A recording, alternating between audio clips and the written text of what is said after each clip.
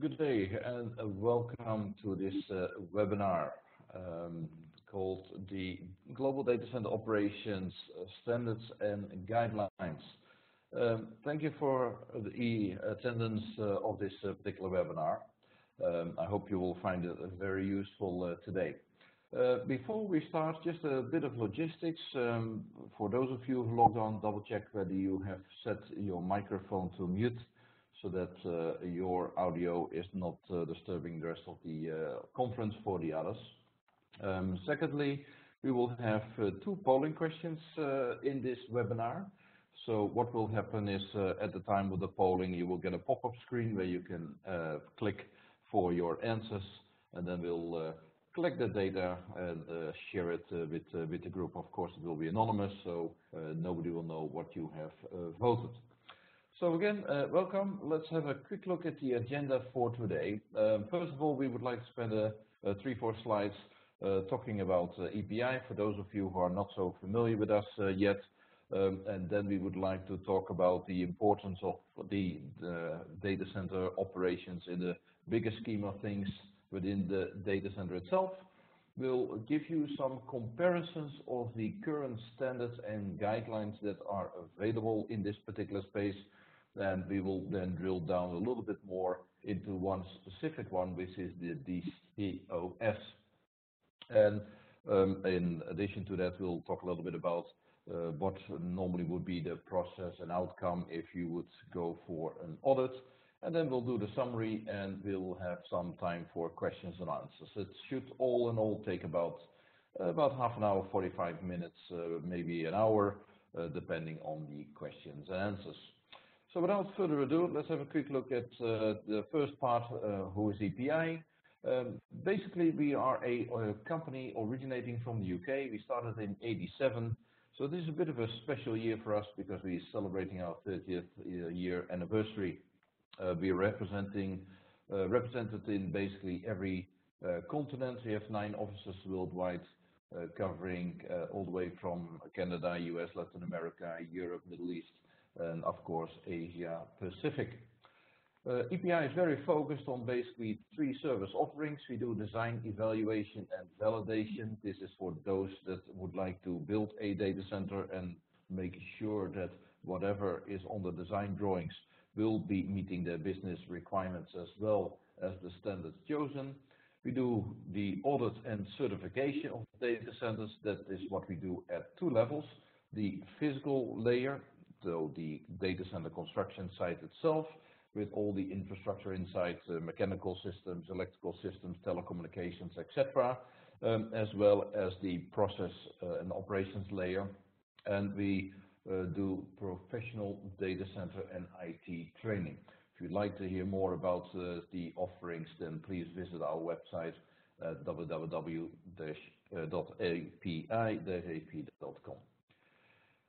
We're also very well represented in the industry in terms of the various awards as well as publications which have been coming out in the various magazines like Forbes, American Business Journal, and others. So quite a few customers that we work with across the board. We have customers in all kind of segments: financial, co-locations, enterprise, small data centers, large data centers, local versus global data centers, etc. So that was just a very quick introduction on EPI. So let's go to the key part of the presentation, the importance of data center operations. Well, normally when we look at data centers and we talk to data center operator owners, typically when people talk about data centers, they first starting off talking about their physical infrastructure. How big their UPS is, how great that generator is, etc., etc. But what we have done in EPI, we've put a framework together showing data center operator owners all the important parts of a data center. Now, the blocks that you see here blued out are the physical parts, so the IT infrastructure, the site location of a data center, as well as the physical infrastructure of a data center. And as you can see, those are, relatively speaking, small portions of the overall data center itself. As you can see in this particular picture, there are many processor-related matters that you need to have under management control in order to be able to run and operate a data center efficiently. Now, this is also some market research that shows you what the reasons are why data centers go down. And obviously, as you can see here, we have to deal with the traditional mechanical failures, as we call it, the hardware that might fail. This could be IT related, or it could be the physical infrastructure that is supporting the IT hardware, being electrical systems, mechanical systems, and so forth. But as you can see in this chart as well, a very large portion is attributed to the human error, things that you and I do wrong. This could be, of course, a variety of things. It could be the traditional oopsie, a small mistake, but nowadays a small mistake could have major consequences, as well as things that go wrong purely because processes are not aligned or are not well managed. So why would you optimize data center operations? Well, as you have seen in the previous slides, big issues could happen due to human management or human errors, I would say. So no matter how well your data center is designed and built, typically we talk about tier 4 or rated 4, etc., the data center can still have major failures if you don't manage it correctly. Yeah, compare it to a beautiful car with a very bad driver. So having fully integrated management processes will ultimately help you to minimize the risk, minimize the chance of you having a failure or downtime into your data center. And of course, by being well organized, you automatically will introduce better efficiency within your organization. So in that sense, we need to make sure that we have great process control. Now, obviously, processes can be over-engineered, can be under-engineered, so we need to make sure that we align them well with the business outcomes so that people are motivated. Over-engineered processes will only lead to demotivation of people, and they might even just forgo following the process. So why are processes so important? Well, I think the best way to show you is what is happening in the airline industry. Here you see some data that was collected from IATA. IATA is an organization that keeps an eye on all the airlines worldwide. And they have some statistics regarding accidents. Now here you see it, the statistics over a 5-year time frame from the comparison between 2009 and 2014. And as you can see, the number of flights has dramatically increased, 15%, where actually the number of people carried went over 35% in growth, and that obviously was because of different loading factors, larger aircrafts like A380, etc., that came into play.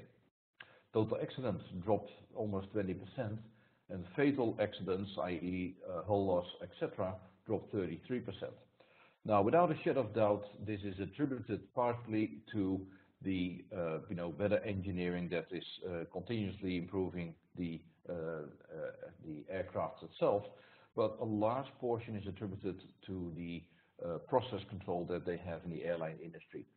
No matter how many times a particular pilot has flown the same route with the same aircraft, they do the same thing over and over again. They follow the checklist. It's not like I have flown this route 100,000 times already, so I'll just do it out of my head. No, they follow a very strict procedure and checklist. So that has helped the industry to become better and better from a safety point of view. The reality, though, of data centers is slightly different.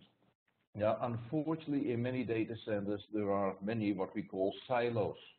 Yeah, we are still operating, in different departments. The facilities do not always like to talk to the IT folks. The IT folks have sometimes issues talking to the business people, etc. And because of everybody just doing their own thing and try to interact maybe as least as possible with the others, could lead to all kinds of issues within data centers. Yeah. Sometimes what we have seen in our research is that commitment of the customers, and whether that customer is external, like in a commercial data center, or internal in a traditional enterprise data centers, is not always very well managed.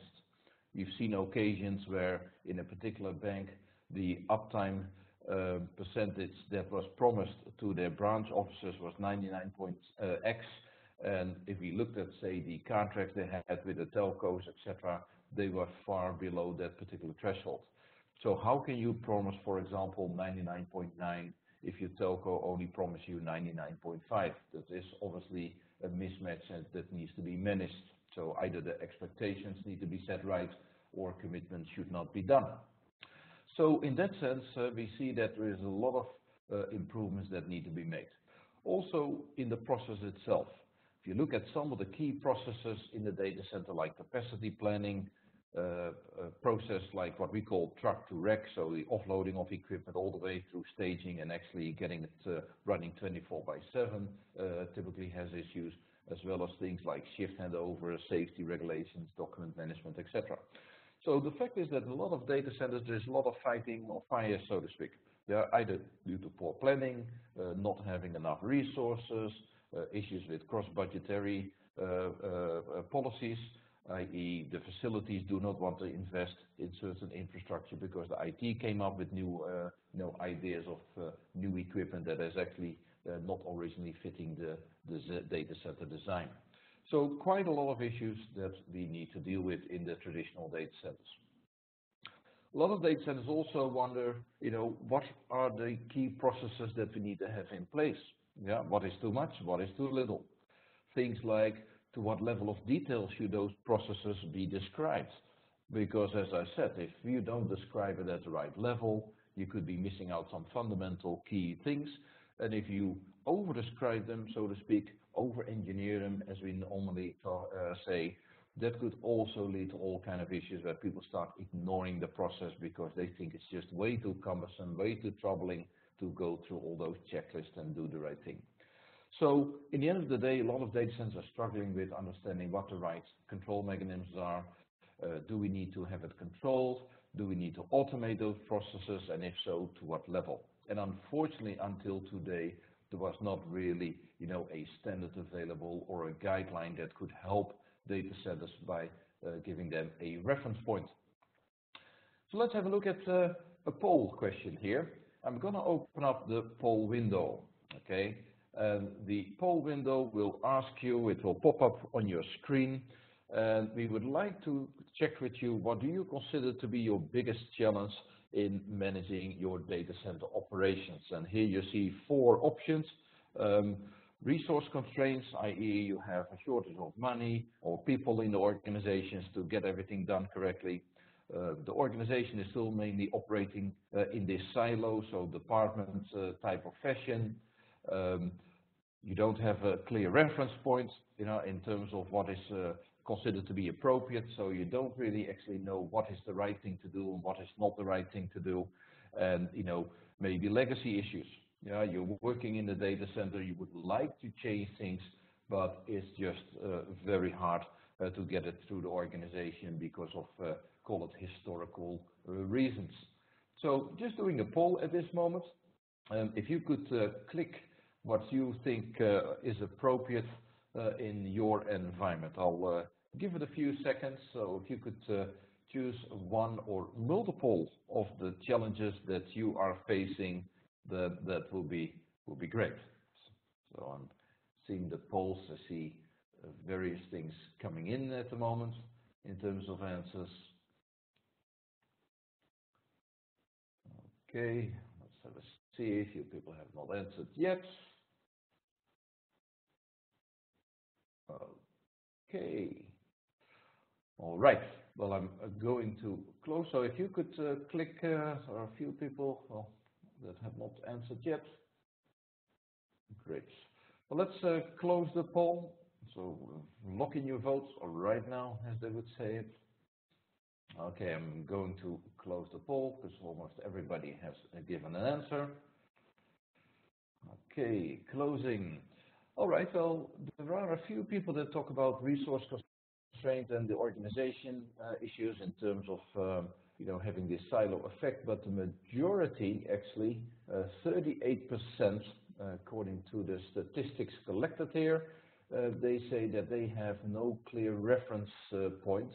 The legal legacy issues also tend to be a problem here. About 13% say that they have to deal with the traditional things, that are always happening in data center, and it's just hard to change the organization. So that is quite an interesting statistics, I would say. So let's have a look at what your options are if you would like to benchmark your operations as you have them right now. Well, there are a few things that we need to consider, of course, if we are going to do benchmarking. Yeah, this is the definition of benchmarking. It's having a standard of excellence or achievement against which you are going to reference yourself. In other words, you must have a baseline, yeah, in order to be able to benchmark yourself.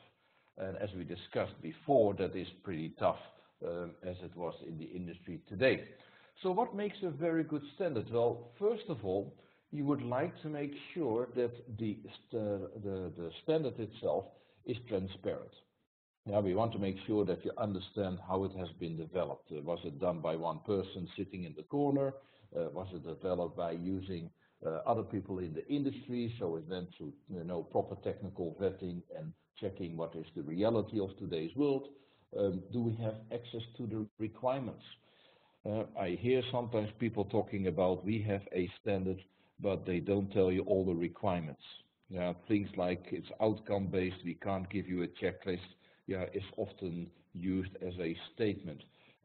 I don't think that's appropriate. You know, if you want to follow a standard, things like, for example, ISO is very good at that. They give you a document and you can read it yourself and benchmark yourself. Standards need to be practical, focused on business outcome. What is the point of having a 100-item checklist if it really doesn't matter, right? We would like to make sure that we have the key things under control that really adds to the business value, like minimizing risk, enhancing flexibility, enhancing efficiency and effectiveness. Of course, a standard should not contradict a local code or regulation, because then you will be in serious trouble. So we need to make sure that whatever standard we implement, if it's a global standard, that it does respect local codes. Should be endorsed by the industry. Yeah, so in other words, the industry must be able to influence it, so that again it should be an open standard and it should be used by the industry. And of course, you need to have proper access to consultants and auditors, so at least you have some freedom of choice, yeah, to make it more cost effective. So let's have a look at the comparison. Yeah, these are 4 standards / guidelines that are available in the market today. Okay, there are some other organizations that are working on a variety of things, but these are the key ones that float around. M&O, Maintenance and Operations Stamp of Approval, the DCOS, the EN 5600, although I must tell you here that the 5600 is available pretty much for the physical infrastructure. The maintenance and operations part is still not out in the market yet, just being worked on. And TIMS, the Trade Infrastructure Maintenance Standard. So let's have a look at the variety of options here and what they are at the detailed level. The development process, as you can see that M&O, which is out from Uptime, and TIMS, which is now under Schneider, it used to be Lead Technologies, they have a proprietary development process. DCOS is developed following the NC and ISO procedures, and EN 5600 is following the EN standard development. The criteria availability, well, only DCOS is fully available. It's downloadable and therefore you can read the details yourself. The others, either EN is not available yet, and M&O as well as TIMS, there is only a high-level paper available with some checklists, but it's not really in the details. ISO alignment, I think this is a very important one, because if your standard is not aligned with ISO, then you might end up in all kind of troubles and issues when you are going for ISO. So for example, a lot of data centers have ISO 27001, which is related to security. And if you have a ISO 27001 compliant data center, or you are thinking about that for the future, and your current operations guideline or standard is not aligned with ISO, you will end up in contradictory issues, which create trouble, of course, from a process point of view. M&O not aligned to ISO, TIMS not aligned to ISO, EN is unclear at the moment. DCOS is fully aligned with ISO. Conformity levels, that's an interesting part. Quite a few, as you see here, have the pass-fail scenario. Either you do it all or you do it or you don't do it. Some of them have some variation in it, where they say, for example, as long as you address 80% or you get 80% of the points out of the 100, then we consider it to be a pass. Some are basically going for the all or nothing game. DCOS has 5 levels of maturity, TIMS have 4. The conformity baseline, so what makes you pass or fail? Well, for M&O it is proprietary. It's not really overly clear, although there are some sources that it works on an 80 out of 100 point system. For DCOS it's ISO aligned, so the ISO level of maturity. EN proprietary and TIMS proprietary again, with no real details available at this moment. Partial audit. This will be very important for you if you run a data center. And the reason is that sometimes it's very hard for you from an operations point of view to get it all done. You can imagine if you would close an audit and the auditor says, well, I would like to have a look at your financial systems, that you as a data center operations manager have to go upstairs and ask the finance manager to open up their system to show the auditor, you probably won't be very successful. So having audits that can be partial on your operations, for example, you only want to review your maintenance, that will be very helpful to start small and expand your scope of the audit as you go along, right? Unfortunately, all of them don't have that capability, apart from DCOS has the capability to select the disciplines that you feel are important. Certified data centers, M&O yes, DCOS yes, EN no, because it's not out yet. And for TIMS, it's not really certification. There are data centers that went through a TIMS assessment, but it's not really in a fully accredited style of an assessment. From the auditing point of view, for M&O, you're basically tied to uptime. They are the only ones that are performing that, so you don't have a lot of choice, either from a technical perspective as well as from a commercial perspective. DCOS, there are multiple organizations that can do it, and for EN, there is nothing available yet. And TIMS, there are some people that are doing this, but again, it's not an official audit. So from a technical point of view, what is actually covered? Now, even as we have tried to summarize it here in a couple of disciplines, even in a discipline like, for example, SLA, service level management, there is a great variety in terms of how it's being approached by the variety of parties here. Again, what we have tried to do here is lift it up to the high-level disciplines that we typically talk about, such as data center operations, maintenance, governance, risk management, etc. And as you can see, each of them pretty much have some gaps. Either they don't address it at all, or they only address it partially. And even if you look at, say, operations, which is basically covered by pretty much all of them in detail, the approach could be still quite different. So you really have to look at the details in order to see whether it is matching your business requirements. So in terms of the maturity assessment, I quickly touched upon it where I said some are going for a pass-fail, some are going for different rating levels, so to speak. You need to really look at, say, what makes sense. If you look at, say, the pass-fail rating, is it impartial? Well, typically not, because normally the rating levels are defined in a proprietary way. In other words, the organization makes up a scheme which determines whether you pass or fail. And if you don't have those criteria, it will be pretty hard for you to determine, whether it's right or wrong. To give you a quick example, for some people, security might be more important than safety. Other organizations feel that safety is more important than security. The debate here is not about what is right or wrong, but the fact is that different organizations put a different weight factor on what they believe is important to them. And in the pass-fail scenario measurement system, that doesn't come to the surface. In the ISO maturity level, it is clearly defined what each level means. and we have displayed it here on the slide below. ISO defines 5 levels. Basically, they say we have an initial situation. Basically, as you can see here, there is pretty much nothing going on. It's all run by luck, as we sometimes call it.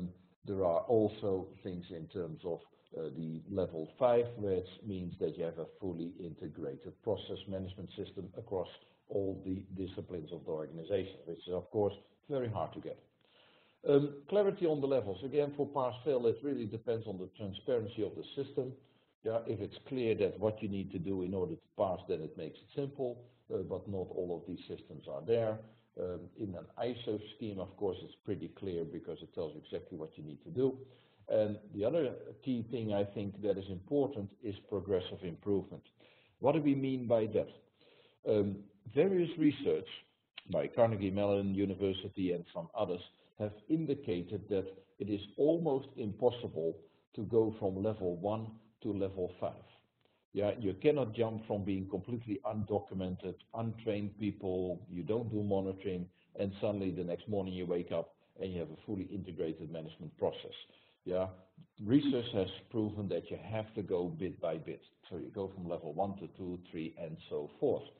Now, if you have a pass or fail system, you are bound to be able to do everything in one go. Right? You cannot say we do improvement over time because we have limits in resources, or whether it's money or organization resources, etc.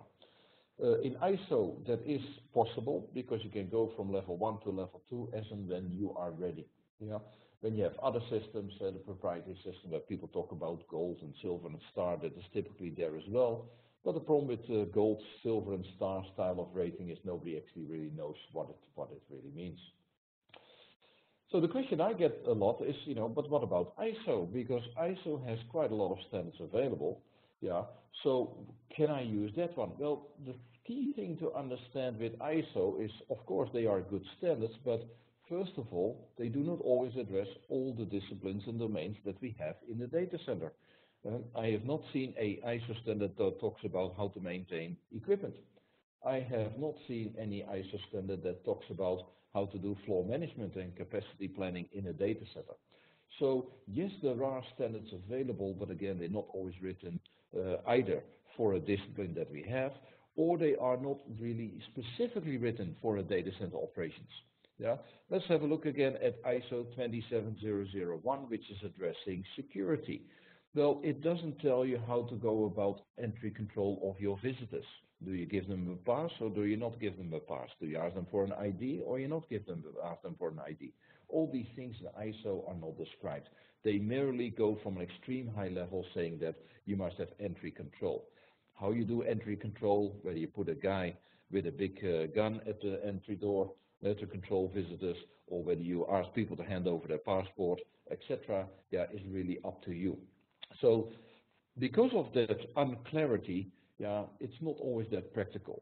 It also drives up the cost because you will need to get, consultants in that will tell you how to implement your security, for example, in ISO 27001, yeah, for your data center to make sure that you could pass the audit. That also means that, different consultants, different visions. In other words, data center A cannot always be compared to data center B, although they both might have a ISO certificate. Yeah, it still doesn't mean they are executing processes in a similar fashion. So in that sense, ISO does have value, of course, we're not debating that, but it's pretty tough and it has a lot of pitfalls.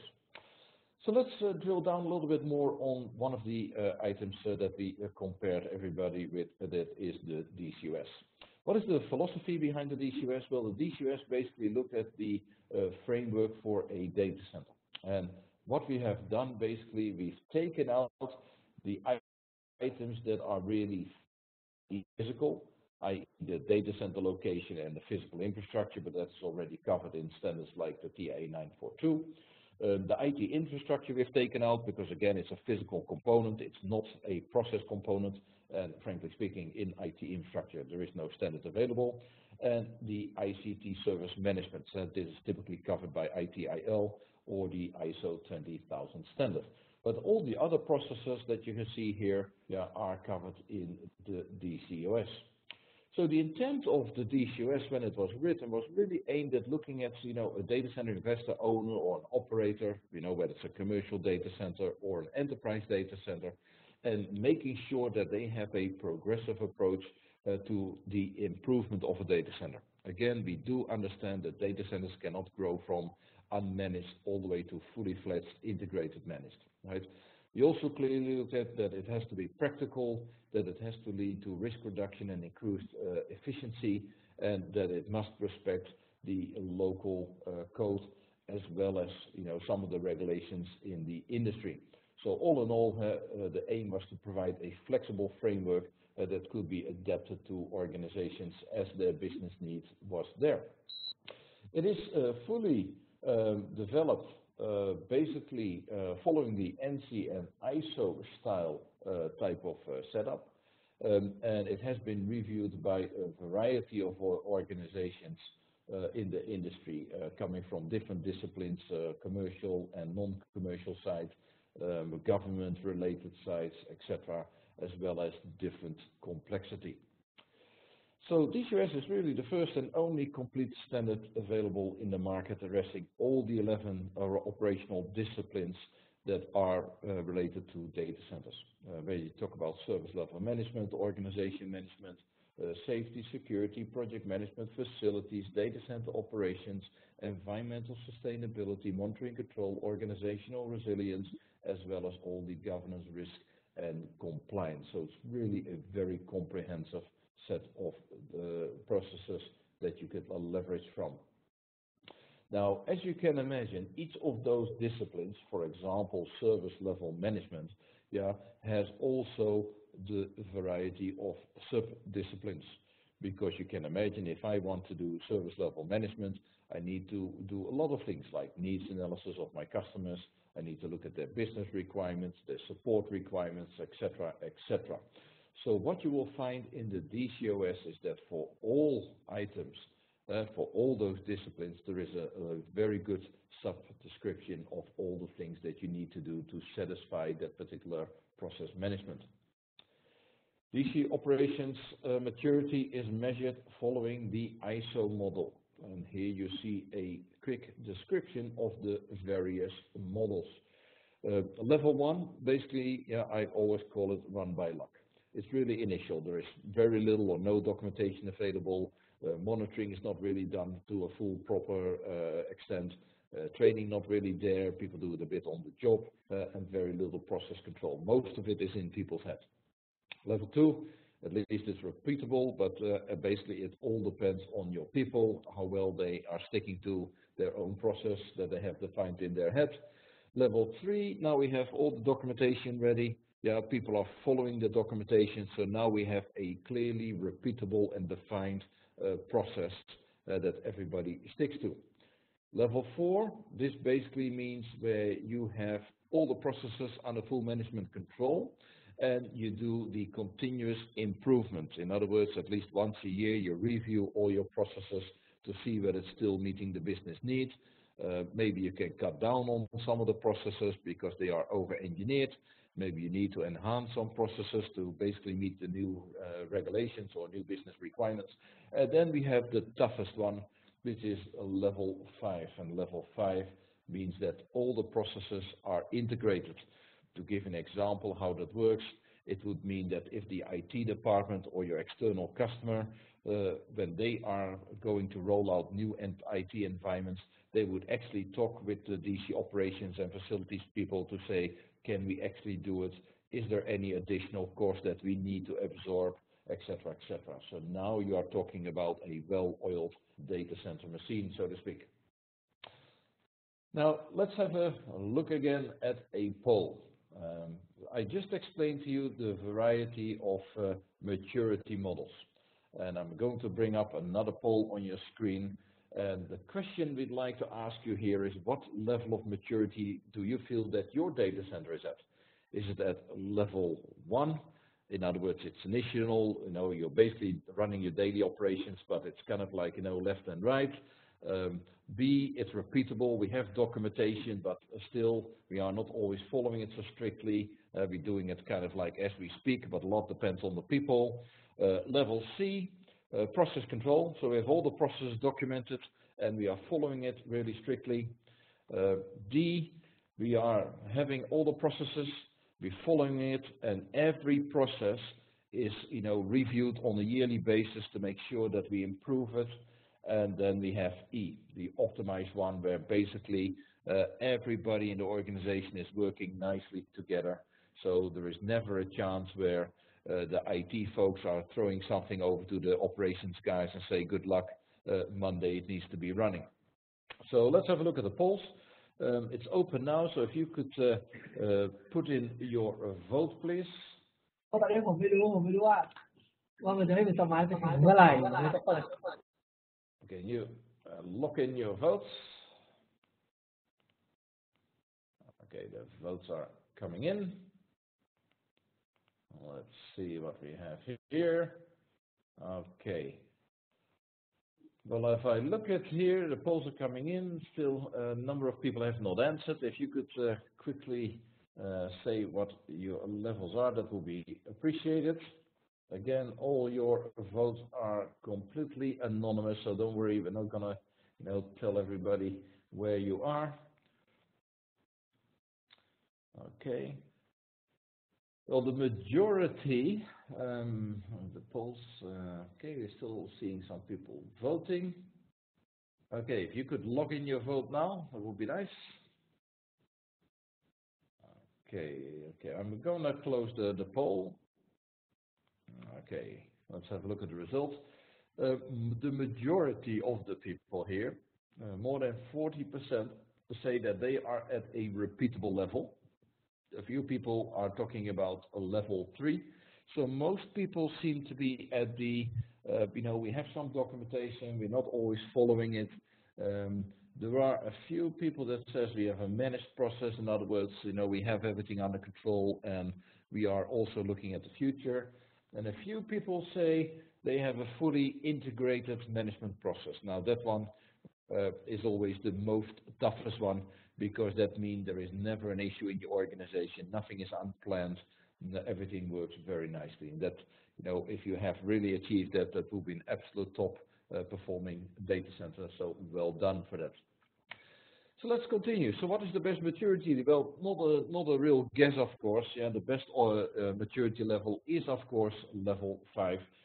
But, this is also the hardest to get. And as we said, you can't jump from level 1 all into level 5 immediately. It will be a progressive approach. Now let's have a look at some of the details of DCOS. In DCOS, all of the disciplines that I have mentioned are fully described. Here is just a quick screenshot of one of them, in this case facility maintenance. And as you can see, it is very well structured, where it addresses all the parts that you need to think of, like the policies, procedures. In this case, we talk about things like maintenance agreements, schedule, operational procedures, etc., etc. Each of those sections, is very well written from an almost checklist point of view. So this is not a typical ISO standard that says thou shall do this X, Y, Z, and then it leaves it up to you how to implement it. No, in DCOS it clearly describes step for step what are the key things that you need to look at. Of course, you can always add more, right? If you feel that there is more details that you want to add, you can always do that. It makes the things better, but this is really the minimum set. And as you can see, it's very practical. So here we talk about, say, post-installation of an IT. What do you do? Is it properly mounted? Is all the cabling properly done? Yeah, connection is all there. Is everything labeled, etc., etc. So as you can see, very, very practical. The document also has the maintenance checklist. We heard a lot of good news about this from customers, where they say this part alone is well worth the whole document. Because in the appendix in the back of the DCOS, it describes for each and every facility equipment, whether we're talking about a monitoring panel or a big ticket item like a generator or a chiller, it gives you a good guidance in terms of what are the daily things you need to do, monthly, quarterly, annually, etc. Yeah, so again, you can use this to basically validate your own maintenance cycles or those that are laid down by your vendor. So all in all, DCOS is really great value. This is one of the key things a senior data center consultant told us. He said, most data centers, they knew they had issues.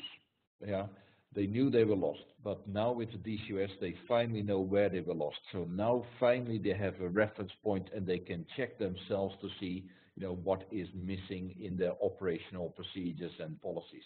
So I think that is a very nice summary because I think coming from a data center background, we all know that we have issues somewhere, somehow. Some we know, some we don't know, and having a guideline, of course, helps you big time. So that was a bit more detail on the DCOS. So let's jump in a little bit more if you would like to have, a validation of your data center operations, how to go about it. So whether you do it as an assessment or a formal audit, the process is typically similar. So we have all the initial parts of an audit where you get all the paperwork sorted out. Then you need to prepare for the audit. That means you need to start making sure that all your documentation is collected and in the right place. Obviously, you will get a report then that says you might miss a few procedures, etc., or some documents are not submitted. The documents will be reviewed, and then there will be an on-site audit where basically the auditor will look at the audit evidence. Again, this is pretty much following the usual ISO style type of audit. Then you will get a report that gives you the gap analysis of where you might want to brush up your operations. You can do the corrective actions then to implement those, and then basically you will get a certificate to prove that the things are at the level that you wish to target. And then of course you need to maintain the certificate. Now, as we discussed before, DCOS allows you two important parts. First of all, it allows you to select those disciplines that you feel are most important to you. So when you do an audit, you don't need to do all 11 disciplines. You can basically pick and choose what you feel is important. So you might say, let's start with maintenance first. And when that is at a particular maturity level that I feel is important, for example, you target yourself to be at level 3, you could say we are at maintenance. We are at level 2, let's fix that first, so we are at level 3. Now I want to start adding operational management, and I want to see where I am, and I want to bring that to level 3 at least as well. So it gives you the building blocks to basically improve over time. And again, I think that is a great advantage because we all know that we have many things to do and we cannot do everything at once. Now, if you do an audit, normally you get these fancy graphs. This is a spider chart, so to speak. In this case, it was for an audit carried out over all 11 disciplines, and again, you don't have to do that. And here the senior management could clearly see that they had a major issue in certain areas like governance, organizational resilience, operations was reasonable, but still not at the target. Now, for each of those disciplines, you will also get a spider chart that drills down on the detailed level. So in this case, for example, service level management, it gives you a clear picture as a manager or as operations staff what the areas are that you're lacking. So clearly in this example, you can see that the organization didn't do a proper job at needs analysis, didn't have a proper service catalog in place, so people had no idea what the capabilities were of this particular data center. So this is really helpful to quickly zoom in on your key challenges and what you would like to do with it. So from there, of course, you can develop your improvement plans and again, make them realistic. One of the key things we see in audits that some people again want to jump from level 2 to level 4, and that is just not possible. Take it gradually, because if you set the bar too high, typically it means it will take too long to get it all fixed, and your staff might get really frustrated to not be able to reach a particular level over the next 2 years, so to speak. So do it in bits and bytes. Add steps as you go. Celebrate the success, because that is very important in the team.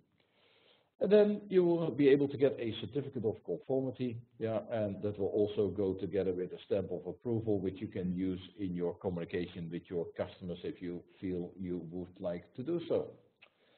So here is your data center operations action plan. Yeah, what I would like to suggest is just take a Sunday afternoon and read the DCOS. It's about 140 pages, including all the intros, etc. Just read through it to get an idea of the big picture. Yeah. Then determine what disciplines you feel are the most important for you to pay attention to. Do a gap analysis. You can do that yourself, of course. You can read the book and see where you are, or you could get external help from assessment planners or auditors. Prepare a realistic action plan, and again, celebrate the success. So in summary, yeah, DCOS A is very practical and it's very, very complete. It's the only complete document in the industry today. It's adaptable and flexible. It allows you to choose what you feel is important, so you can start small and grow whatever your business can handle and what your business requirements are. It's ISO aligned, very important in my view, especially if you are already having ISO certificates or if you are looking at ISO certification. If you go for DCOS first, you will find out that it's much more easier to get your ISO certification done. If you have already ISO certification, then it will be much more easier to do DCOS again because they are fully aligned. So in that sense, it's a great help.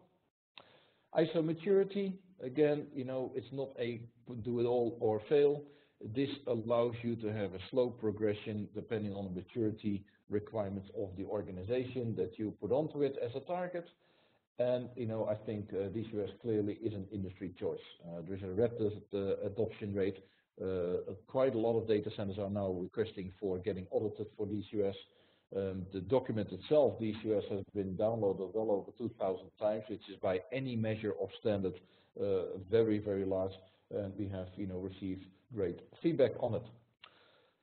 If you need more information about DCOS, simply go to our website. You can have a look at it there. Just go to the main page, www.epi-ap.com, or where you can find on the bottom right selection boxes, and there you will find the EPI DCOS standards, or you can go straight to the page itself, /DCOS. You will find more information about the DCOS itself.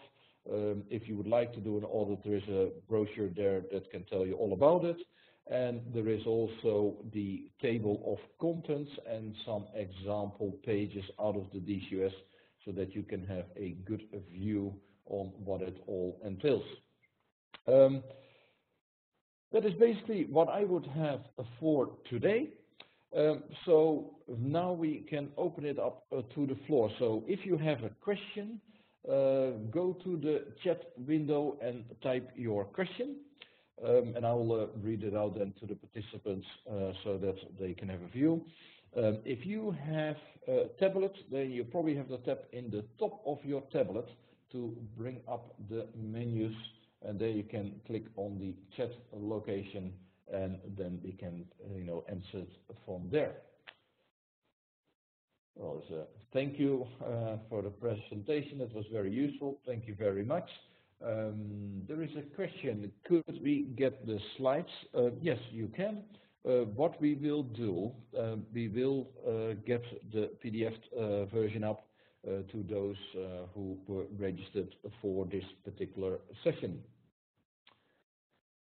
Let me see. Okay, another question.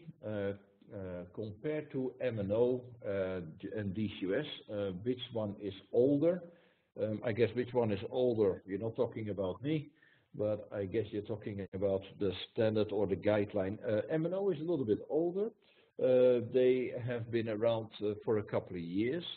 DCOS has been officially released last year, so in that sense it's younger. Although the adoption rate, what we see is very high in the DCOS.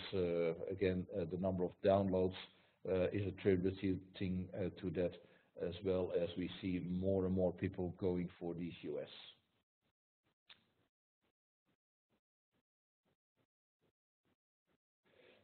Another question in terms of how much is the certified DCOS and uptime in terms of percentage. I don't have that number with me. If you look at, say, uptime, they do have a number of sites that are certified, but one of the key things you need to look at is that they have, for example, one customer that has multiple sites. So, for example, there is one large customer that they have, which has locations around the world, and therefore it looks like as if they have done a lot of data centers, but it's actually, one customer. But Uptime has more sites at this particular moment, simply because they started earlier. But if you look at, say, the adoption rate in terms of new data centers that are coming on board to adopt DCOS, that rate is higher for DCOS compared to Uptime. The question in terms of auditors, again, the question Uptime versus DCOS, it seems that this is the comparison. Uptime is basically only, doing their own thing. In other words, you do not have the freedom to choose other organizations to do the audit for you. In fact, that is, restricting you, of course, in terms of choice. Now, that could have a commercial repercussion because there is nothing to negotiate. You're stuck with one party. DCOS is basically certifiable, of course, by EPI, and there are new parties coming on board that are performing DCOS certification or DCOS audits, I should say, as well. Okay, a very good question. Certification, is it based on the individual data center, or could the certificate cover multiple, more than one data center run by the same team? Okay, that's a very interesting question. I would say the typical answer is it depends. If you have multiple data centers and they are working from the same documentation set, so to speak, so from the same process set, then what we would do is we review your documentation, i.e. we review all your paper descriptions of your processor, so to speak, but then we would visit the various sites to see how it is implemented. Obviously, you could say that the data center is run by the same team, but I'm sure that the people that do the security cannot be in 3 sites at the same time.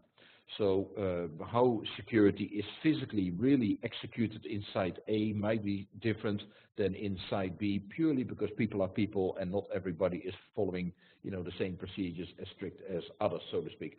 So, but what it means is that we would do a thorough audit on your process documentation, etc., and then we would go to the various sites to do kind of a lightweight check to look at auditor's evidence, as we call it, to see whether the process is really executed. So that could be a lot of cost savings because basically, we would have one really thorough audit and then a more lightweight audit, so to speak, because you're only reviewing the evidence in other sites. There's a question about cost comparison. Well, that's interesting. Costing obviously always varies per site and region, I would say. In terms of pricing, obviously I'm not representing Uptime, nor do I work for them. The numbers that I've seen floating in the industry for their assessment varies from $30,000, $60,000 and above. Those are some of the numbers that I've seen. DCOS is less than that, typically less than half, sometimes even 30% only. So we have currently a promotion running where people can do a base audit which covers 4 disciplines, which is service level management. Obviously you need to have that typically to understand your customer. Data center operations, which includes capacity planning, floor management, staging, etc. Maintenance, and monitoring and control. So those 4 disciplines, we have now a promotion running where that is being done for $10,500 USD. So that is very, very cost effective. And this will potentially be cheaper in the certain countries depending on the currency exchange rates. The validity of the certificate. Again, a very, very good question. The validity of the certificate is 3 years, subject to an annual surveillance audit. So this is following the ISO model again. If you go for ISO 9000, you basically go for the initial audit, you get your certificate, and then you have an annual surveillance audit for the next 2 years and a recertification for the 3rd year. Now, obviously, from a costing point of view, surveillance audits are relatively cheap. So recertification, again, will be less. In terms of the charging model, again, there is a question there. It varies a little bit per site and the number of disciplines that you have, but in general, just as a quick guidance, normally surveillance audits are somewhere around the 20% of a full-blown audit. A surveillance audit there. A recertification audit varies again, typically around 30 to 40%, but again, it depends on the number of domains under scope. In terms of completeness, hold on. The completeness, uptime versus DCOS. Well, I think the best is to refer back to the slide that I showed you before. The M&O is having issues in some areas where it is not covering it, either to the full extent or they're not covering it at all. For example, business resilience is not covered. Other parts like project management is not covered. And there are a variety of other things like risk management, etc., etc. And some are, at a bit more lightweight model. DCOS is really covering all the 11 disciplines that you can think of, for a data center. Let's see if there's any other question coming in. Okay. Please confirm there's some of the DC operators, such as, and I won't, mention names here, have DCOS certification. Yes, they are. We are in active discussion with some of the very large-scale operators, and B, there are some of the data center operators that have already received DCOS certification. I would refer you to our website where we soon will be putting up the names of data centers that have gone through the DCOS. Another good question, how would DCOS have an impact on the design, if any? Well, the DCOS is an operational standard. So theoretically,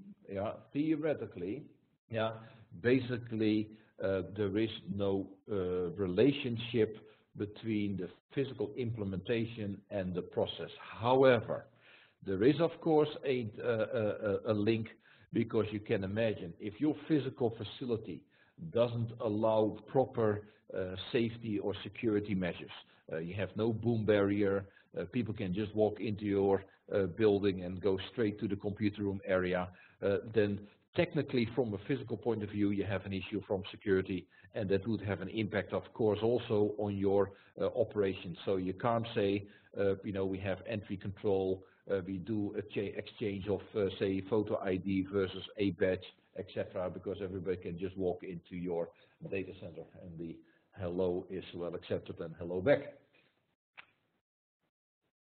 Great, so it seems that we have run out of the questions here. So with that, I would like to say thank you very much for attending. If you have any questions that pop up later in your mind, please feel free to write an email to me. My email is edward@epi-ap.com, or you can write to our general emails, sales@epi-ap.com or support, and then we'll take your questions and we'll answer them from there. So with that, I would say thank you again. Have a great evening, great day, great morning, whatever time zone you are located. And we look forward to seeing you again in the next webinars that we will be announcing very soon. Take care and have a great day.